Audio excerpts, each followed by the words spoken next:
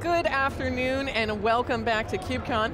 John Furrier and I are live here from the CUBE studios in Detroit, Michigan, and very excited for an afternoon chock full of content. John, how you holding up day two? I'm doing great, a lot of great content. This episode is going to be really good. We're going to talk about modern applications, Red Hat and Konveyor, all the great stuff going on. Yes, and it's got a little bit of a community spin, very excited. You know I've been calling out the great Twitter handles of our guests all week, and I'm not going to stop now. We have with us coffee art lover, Savitha, and she's joined with Christopher here from Konveyor and Red Hat. Welcome to the show. Thank you. How are you doing? What's the vibe? Vibe's good. Yeah, Very pretty good, yeah. Yeah, and what has anything caught your attention? You guys are KubeCon veterans. We were talking about Valencia and shows prior. Anything sticking out to you this year? Yeah, just the amount of people here. And this, like, post-COVID, it's just so nice to see this many people get together. Because the last couple of KubeCons that we've had, they've been good, but they've been much smaller, and we haven't seen the same presence that we've had. And I feel like we're just starting to get back to normal, what we had going like pre-COVID with KubeCon. Go ahead. Oh, sorry, and for me, it's the, how everyone's like still respectful of everyone else, and that's what's sticking out to me. Like, you go out of the conference center and you cannot see anyone like masked or like respecting anyone's space, but here, it's still there, it keeps you safe. So like, I'm super happy to be here. Yeah, I love that. I think that plays to the community. I mean, the CNCF community is really special. All these open source projects are layered. You run community at Red Hat. So tell us a little bit more about that. So I have been focusing on the Konveyor community side for a while now, since Konveyor got accepted into the CNCF Sandbox project. I think it's so exciting, and it's like, I'm so thrilled, and I'm so excited for the project. So it's something that I believe in. And I do a lot of Kubernetes stuff, and I learned a lot from the community. The community is what keeps me coming back to every KubeCon and keep me contributing. So I'm taking all the good stuff from there, and then like trying to incorporate that into the Konveyor community world, but for like, not at a scale of like 20 or like 30,000 people, but at the scale of like, you know, hundreds. We are in hundreds and hoping to like expand it to like thousands by next year, hopefully, yeah. Talk about the project. Give a quick overview what it is, where it's at now. Obviously, it's got traction, you got some momentum. I want to hear the customer, but give a quick overview of the project. Why are people excited about it? Sure. So it is one of the open source app modernization tool sets that's available right now. So like, that's super exciting. So many people want to contribute to it, and what we basically do is like, you see a lot of large companies, and they want to like do the migration and the journey, and we just want to help them, you know, make their life easier. You know, we are like, so we are in this environment which is like surrounded by cars. Think of it like a lane assist system, or like think of it as an additional system, smart system, but that's not taking control, like full control, but then it's there to like guide you through your journey, safe, and in a predictable way, and you reach your destination point in a much happier, safer, and like sooner. So that's what we are doing. I know like that's a lot of talk, but if you want the technical thing, then I'll just say like we are here to help everyone who wants to modernize, help them by refactoring and re-platforming their applications in a safer and predictable way at scale. Awesome. Yeah, I think I got everything. What do you think, Christopher? Yeah, I mean, we're seeing a real need in the market to solve this problem as more and more companies are looking to go cloud native. Yeah. And I feel like in the last 10 years, we had this period where a lot of companies were kind of dabbling in the cloud, and they were identifying the low-hanging fruit for their migrations, or they were starting out with new applications in the cloud. We're just starting to move into a period where now they're trying to bring over legacy applications. Now they're trying to bring over the applications that have been running their business for 10, 20, even 30 years. And we're trying to help them solve the problem of how do we start with that? How do we take a look at our, holistic look at our applications and come up with a game plan of how we're going to bring those into being cloud native. Oh yeah, go. One other thing I want to get to, you mentioned replatforming and refactoring. A lot of discussion on what that means now. Refactoring with the cloud, we see a lot of great examples, people really getting a competitive advantage by refactoring applications, but replatforming also has meaning. It seems to be evolving. So you guys, can you share your thoughts on what's replatforming versus refactoring? I'll let you go, yeah. So for replatforming, there's a few different stages that we can do this in. So we have this term in migrations called lift and shift. It's basically taking something as is and just plopping it in, and then having certain technologies around it that make it act in a similar way as it was before, but in more of a cloud type of way.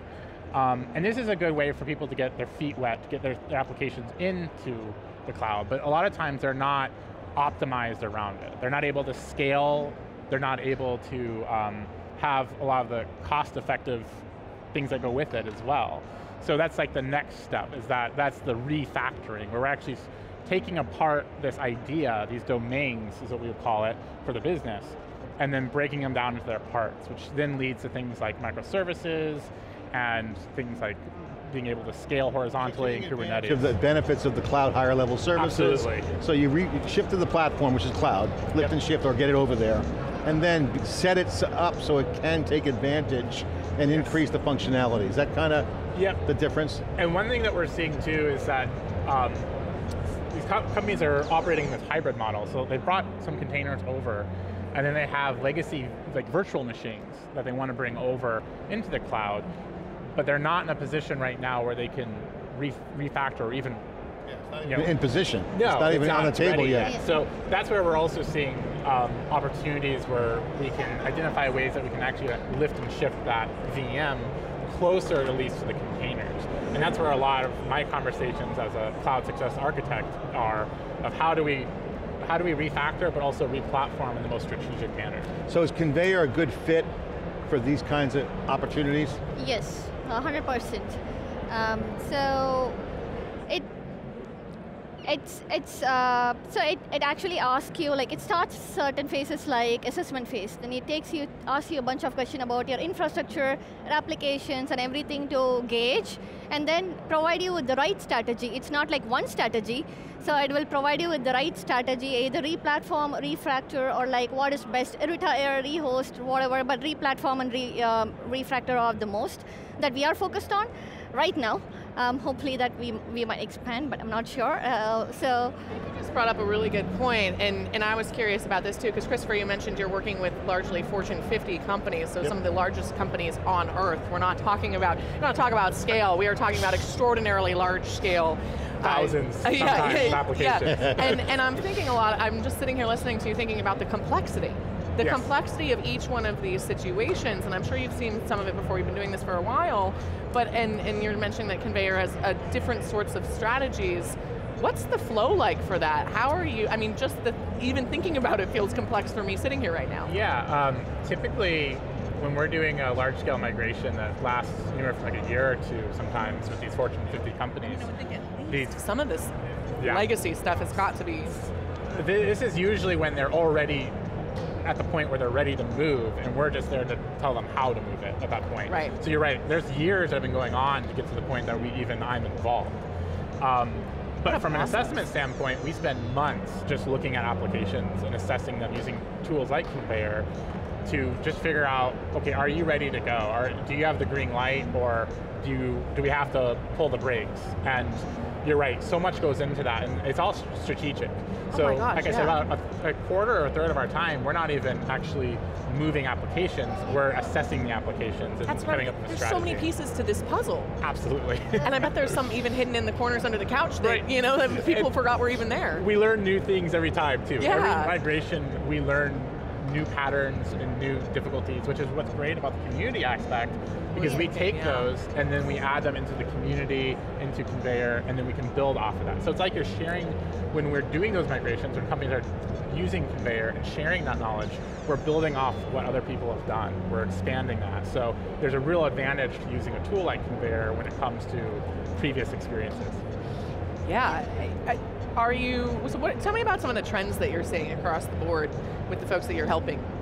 Yeah, so trends-wise, like I said, I feel like the low-hanging fruit has been already done in the last 10 years. Mm-hmm. We're seeing very critical like mission critical applications that are typically 10, 20 years old that need to get into the cloud because they're the term data gravity, so it's preventing them from moving into the cloud, and it's usually a large, older, what we call monolithic application that's preventing them from moving. And trying to identify the ways that we can take that apart and strategically move it into the cloud. And when we had a customer survey that went out to a few hundred different people that were using Konveyor, and the feedback we got was about 50% of them are currently migrating, have large migrations going on like this, and then another 30-40% have that targeted for the next 2 years. So most of industry, it's happening. It's happening now. Right. This is a problem. This isn't a problem that we're trying to future-proof. It is happening now for most corporations. They're focused on finding ways to be cost optimized, and especially in the way our market's working in this post-COVID world, it's more critical than ever. And a lot of people are pouring, even though they're cutting back expenses, they're still putting focus into their IT for these types of migrations. What's the persona of people that you're trying to talk to about Konveyor? Who's out there? I mean, the project. What's the community like? What's the community makeup, and why should someone join the team? Why should someone come in and work on the project? What's the? So someone who is interested or trying to start their journey, or someone who is already like going through a journey, and someone who has went through the journey, right? They have the most experience of like what went wrong and where it could be improved. So we cater to like everyone out there pretty much, right? Because some point of the time, right now it's cloud native, right now this is the ecosystem. In 5 years, it would be like totally different thing, right? So the mission of the project is going to be like similar. Or like probably same, help someone re-platform and rehost things into the next generation of whatever that's going to come. So we need everyone. So that is the focus area, or like the targeted audience. Right now we have interest from people who are actually actively ongoing the migration and like the challenges that they are facing right now. So we partner. Legacy enterprises that are up and running, full workloads, multiple productions, hundreds and hundreds of apps, whose boss has said, we're going to the cloud. Yeah. And they go, oh boy, oh boy. Yesterday. Oops, okay, let's start looking. How do we do this? Lift and shift, get re-platform. There's a playbook. Yes. There's a method. You lift and shift, you get it in there, get the core competency, use some managed service, re-stitch it together, go cloud native. So this is the cloud native roadmap. And the beauty of Konveyor is that it also gives you like plans. So like once it assists and analyzes, it comes up with plans and reports so that you can actually take it to your management and say like, oh, well, let's just target these many application, X number of application in like 2 weeks. Now let's just do it in waves. So that is some feature that we are looking forward to in Konveyor 3, which is going to be released in the first quarter of 2023. So it's exciting, right? It is exciting, and it makes a lot of sense. It makes everyone happy. It makes the engineers happy. Don't have to be overworked. It also like makes the architects like Chris happy, and it also makes the very much so. as exemplified right here. Yes, love that. It makes the management happy because they see that there is like progress going on, and they can like ramp it up or ramp it down. Holiday season, do not touch production, right? Do not touch production. You hear that, managers? Like, do not touch production around the holidays. It's also friendships too, because people want to be in a tribe that's experiencing the same things over and over again. I think that is really the camaraderie and the community data sharing. Yeah, that's the beauty of community, right? Like you can be on any number of teams, but you're on the same team. Like any number of companies, but on the same team. Like it was also like reflected in the keynotes. I think yesterday someone mentioned it. Sorry, I cannot recall the name of who mentioned it, but it's like different companies, same team. Similar goal, we all go through a journey together. Water level rises together too. We learn from each other, and that's what community is really all about. You can tell, folks at home might not be able to feel it, but I can. You can tell how community first you both are. Last question for you before we wrap up. Is there anything that you wish the world knew about Konveyor that they don't know right now? Or more people knew? And if not, our marketing team is nailing it, and we'll just give them a high five. I think it goes with just what we were talking about. It's not just a tool for individual applications and how to move it. It's how do we see things from a bigger picture.